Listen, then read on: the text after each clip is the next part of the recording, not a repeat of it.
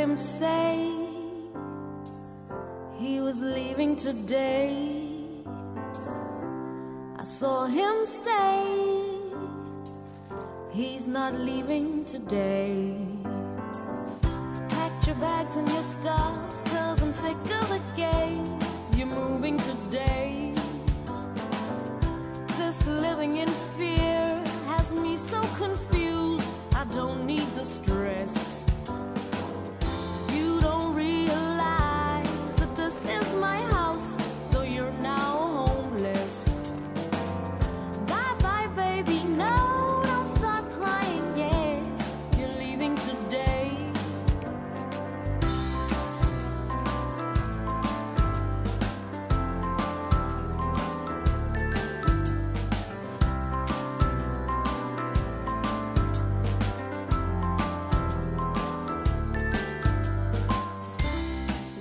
You say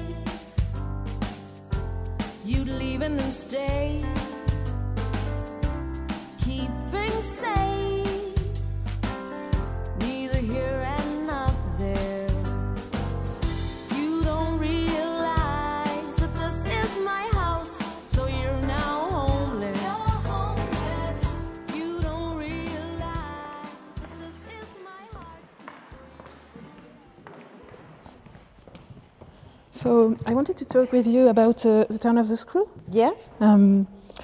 You did a writing workshop, and how did you use the turn of the screw as an inspiration for this writing workshop?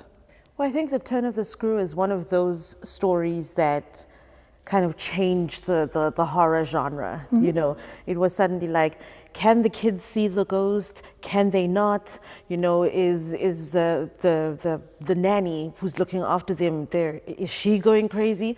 So it was one of those stories that has inspired a lot of other ghost stories, other films as well. And of course, Netflix has got, you know, The Haunting of Bly Manor, which is also an adaptation of Turn of the Screw. So I just wanted us to look at horror stories and talk about what actually makes good horror, what's horrifying about it.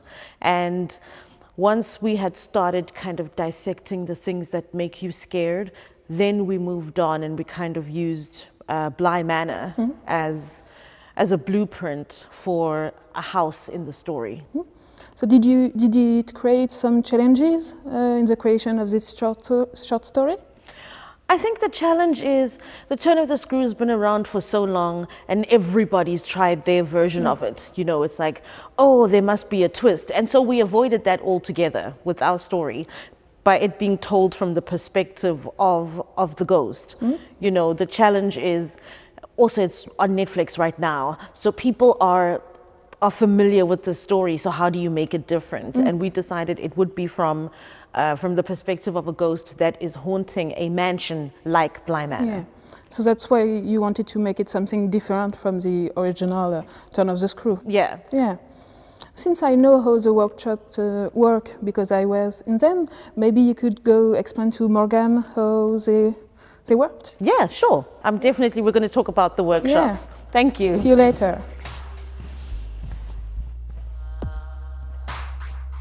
Hey again. Hey. So I heard during the workshops that you used some quotes. I did. And can you read out loud this one and tell us why you picked this particular one? It's a quote from Peter Pan. It says, "All children except one grow up." Yeah, so why did you pick this one in particular? Well, for me, it was important first to get the students to, you know, get used to using their imagination on the spot. So I think I gave them like 10 minutes. I said, this is an opening line. Everybody used this line. And I was trying to illustrate that nobody will write the same story. They're all very different. And some people, of course, made it a horror story. Some made it a love story. I just needed to kickstart the imagination. I guess that's why I also used this one from Matilda. It's a funny thing about mothers and fathers. So I just wanted to kickstart the imagination and get us going. That was kind of a guide for the people. Okay. Also, how this particular exercise and the other exercises you gave to the students during the workshops helped you and the students to get closer to the Turn of the Screw and help you to take decisions about your way of rewriting the story of The Turn of the Screw? Well, I think it helped me understand where people's strengths were, so that when it was time to kind of allocate different parts of the story, I knew who would be the strongest when it came to like writing horrific things, writing light things. And for them, they had already sort of come out of their shell. You know, they weren't so shy anymore because they were very, very shy in the beginning. Yeah. And by that point, they'd already written ridiculous, funny, scary, and sad stories in front of each other. So by the time I gave them The Turn of the Screw to read, I knew that when they came back, we'd be able to work on a story together. Okay, and why did you choose with the student to distancing yourself from the original Turn of the Screw story? I think at this point it was very clear that it's been adapted so many times, even the opera itself, you know. And I thought, instead of rehashing the same story, how can we make it different, you know? So they thought, okay, first person narrative, and to have the actual ghost, you know, tell the story. And I thought that's a nice way for a horror story to unfold, you know, where the ghost doesn't know that they're haunting the place and causing anxiety. And it was still based on the blueprint of Bly Manor and kind of having children in a house, moving into a house that's haunted. Okay. How were organized the workshops? Because they were organized on teams for obvious reasons. So how was organized this session with the student? How did you manage to adapt your way of teaching to them the process of writing through teams? Well, you know, initially I think we had one session together. Before then we couldn't meet anymore. And then they were all shy because people were looking at them, oh, so shy, I don't know what to do. But on Teams, nobody had to switch their camera on if they didn't want to. And they were reading and creating from the comfort of their own home, but knowing that they've got the support of the group and guidance from me. So initially it was tough because you can't look across the room and say, hey, you, what are you thinking? You know, so it was different, but I think it was good for them because they could be less shy from home. Yeah, that was a good way for them to express themselves. Okay, thank you. Thank you.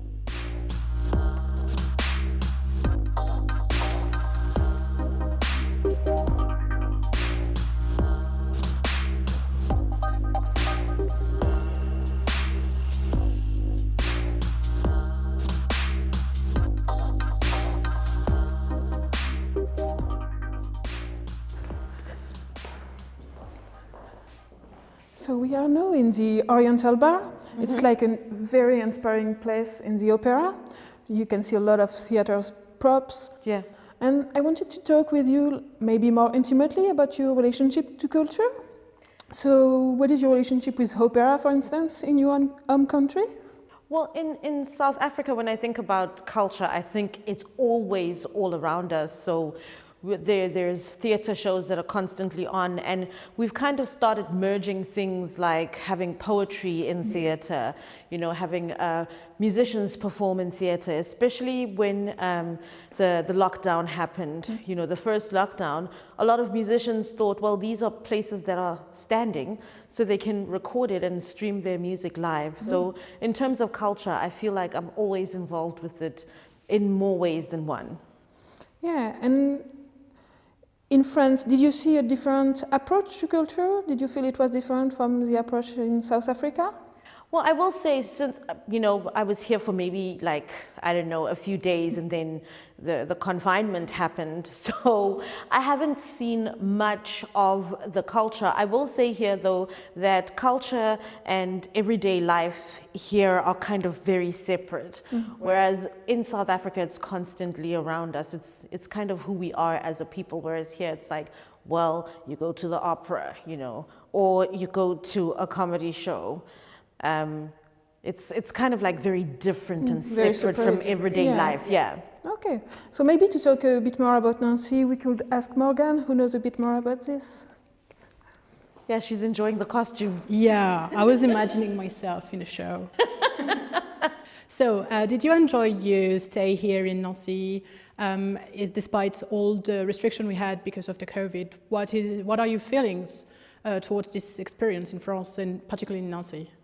Well, you know, by the time I arrived in October, the whole world was kind of in some kind of lockdown and, you know, all of these precautionary measures. So I flew with the with my mask on the whole time. I took the train with my mask on. So it was nearly 23 hours of travel with the mask on. And that kind of let me know that my stay will be different. It won't be what I expected it to be. So I kind of, you know, had to talk myself down from, don't be sad that you weren't able to do this and that. And that helped me get to know Nancy better because I spend so much time here. So I take a lot of walks. You know, I have favorite shops that I go to. People know me in my little supermarket, at the little wine shop, you know, in different places. So it's kind of like I moved to Nancy for 4 months, and I had a really nice, very small life. Yeah. Do you think this particular experience changed your way of creating in many ways?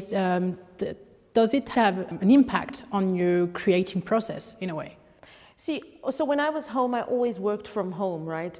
And I took for granted the fact that I could just have 2 days of meetings in town and see other people. So I always thought of writing as a lonely process, but having it happen during a pandemic and I'm in a foreign country and I can't just go, oh, I'm gonna go meet my friend at the park for a walk. You know, it's definitely impacted my writing in that it's become even more solitary. I'm now very, very, very aware of the fact that, oh, I'm waking up and I'm writing and this is the story. So I guess maybe the quiet in my mind and the quiet around me has been good for the process.